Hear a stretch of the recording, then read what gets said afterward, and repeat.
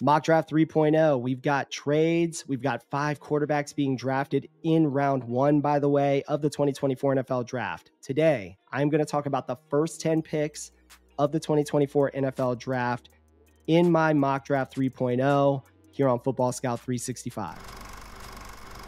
Now, before we get started, I want to remind you to check out our website, footballscout365.com, where you can find all of our written content, including our full first round mock draft 1.0, 2.0, and this one 3.0 that we're going over now. Again, you can find all of that and more on our website, footballscout365.com. Now, in this first round mock draft, I've got 5 quarterbacks going. I project 3 to 6 quarterbacks should be drafted in the first round of the 2024 NFL Draft. In addition, I've got 5 wide receivers off the board in the first round. You could see between 4 and 7. I've got a total of 6 offensive tackles going in the first round of the 2024 NFL Draft. That could be a little high, but anywhere from 4 to 7 could happen in round 1. I've also got 7 defensive backs. I wouldn't overlook this defensive back class whatsoever. It's very deep and talented as well. You could see anywhere from 4 to 8 going in round 1. And I've got 5 total edge rushers.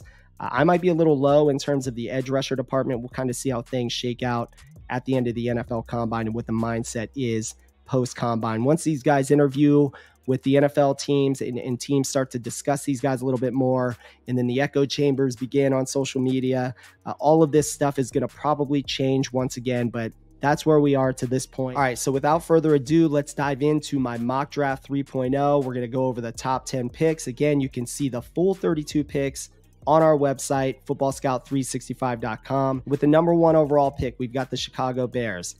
Now, there's a lot of speculation out there. Will they trade the number 1 overall pick? How far are they willing to trade back?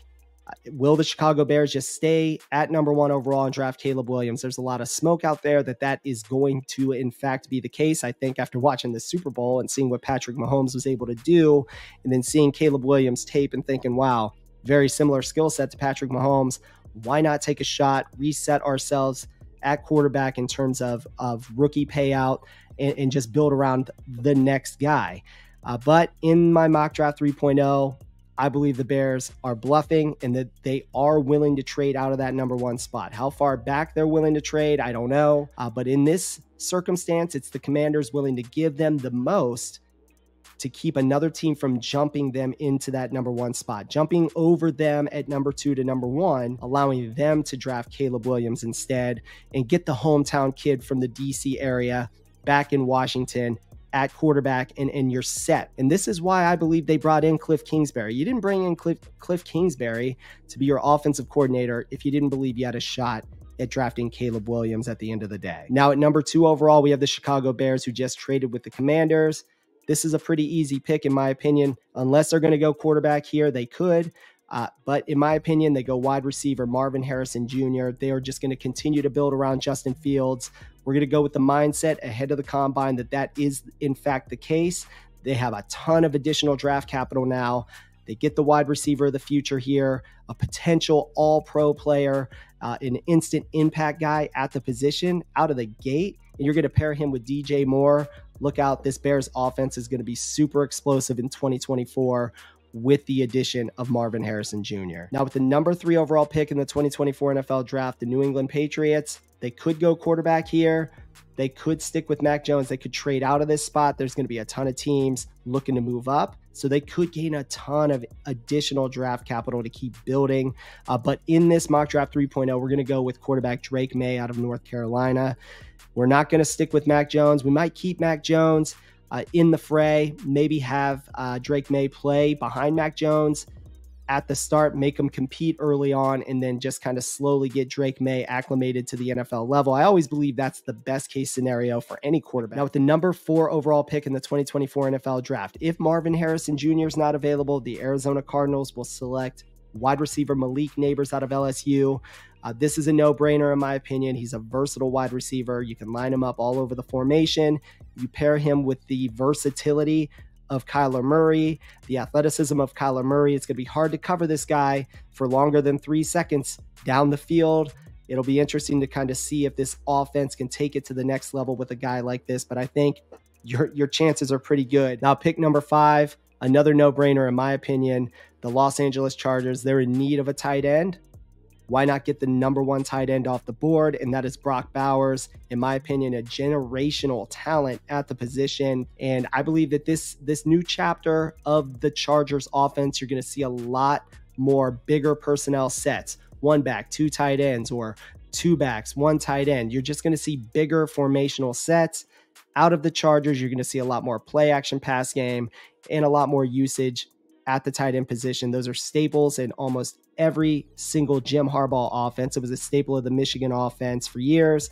It was a staple of the 49ers offense and the Stanford offense when he was there as well. So no doubt in my mind, if this guy is available here at pick #5 overall, why not? Unless you're going to trade back and you're going to gain more additional draft capital, which I can say that about any of these teams in the top 5. But in Mock Draft 3.0, we are going to go with Brock Bowers. No brainer. It's the one guy everybody's talking about going to the Chargers in the first place. Now, with the #6 overall pick, the New York Giants are going to solidify their offensive line. They're going to pick offensive tackle Joe Alt out of Notre Dame. This is also a no-brainer to me. If you don't have Malik Neighbors or Marvin Harrison Jr. available in this spot, you might go Rome Odunze here, but outside of that, you go offensive tackle here, or you trade back and gain additional draft capital if you have that opportunity presented to you as well, because there's excellent offensive tackle talent outside of the top 10 that I think could be available for the Giants. But in this particular mock draft, we're going to go with Joe Alt. At #7 overall, we have a trade. Now, this is where the Tennessee Titans are currently sitting in this mock draft. I've got the Denver Broncos. They're not messing around anymore. They need to get in front of the Atlanta Falcons, who are also a team looking for a quarterback. And the Denver Broncos are going to move to that #7 pick, and they're going to draft Michigan quarterback J.J. McCarthy. The versatility of J.J. McCarthy at the position, his mobility, his arm talent. He's already got a solid floor.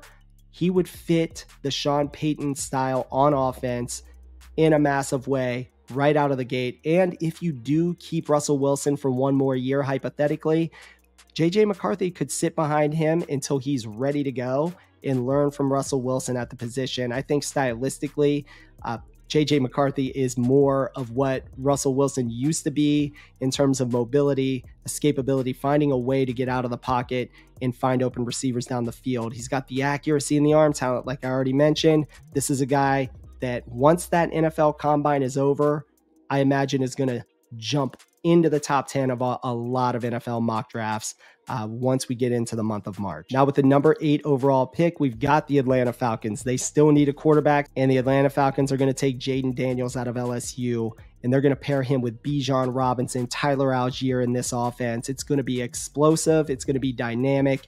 And a lot of people are saying, hey, the Falcons could trade for Justin Fields if the Bears, in fact, do decide to take quarterback with the #1 overall pick, or even if they trade back a few spots and still take a quarterback in the top 5, why not take the next best available quarterback on the board, get that versatility at the quarterback position and really open your offense up, provide that dynamic player similar to Justin Fields. If you're going to take him, why not go with a guy that has that similar skill set with a much snappier release at the quarterback position? I think Jaden Daniels would be a great opportunity for the Falcons. At #9 overall, we've got the Chicago Bears, their second top 10 pick, and they're going to pick edge rusher Dallas Turner out of Alabama. They're going to shore up the edge rusher position. They've already got an elite wide receiver to pair with DJ Moore on the offense. Now they're going to go edge rusher on a defense that was already improving a year ago. I think this would be a home run pick for the Bears, and it helps them continue to solidify the defensive side of their roster.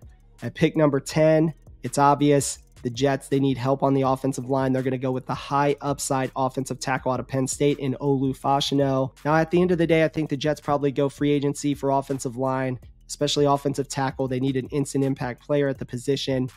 But even if you do that, maybe you still get an Olu Fashanu for the future. I think it'll take him probably a half year to a year to really kind of get going to where you're comfortable and confident enough to get him out there. You probably start him off maybe even at right tackle initially for the Jets as a rookie if you want to get him out there immediately. But that would be an excellent pick, in my opinion, for the future of the franchise, not just in the immediate. Okay, that'll do it for the top 10 picks in my mock draft 3.0.